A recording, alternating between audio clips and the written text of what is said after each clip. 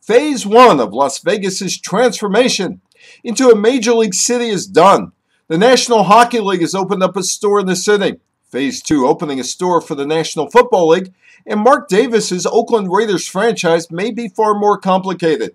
After all, politicians have to eventually approve a spending bill of anywhere between $500 million to $1 billion to help pay for the stadium that will be minimally backed by casino owner Sheldon Adelson's money.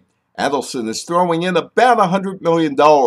Nevada elected officials have not been given all the specifics, and there is a probability that the Nevada state officials won't tackle the issue until 2017. Adelson has persuaded Davis to seriously consider Las Vegas as the next new home for the franchise. The public portion of Adelson's proposal would come from a motel-hotel sales tax hike. Davis would kick in as much as $500 million. Adelson and Davis seem to have a major ally in the South Nevada Tourism Infrastructure Committee, which seems to be just an advisory board. That committee, though, has come up with an alternate proposal that lowers public funding, leaving Davis a bit disappointed.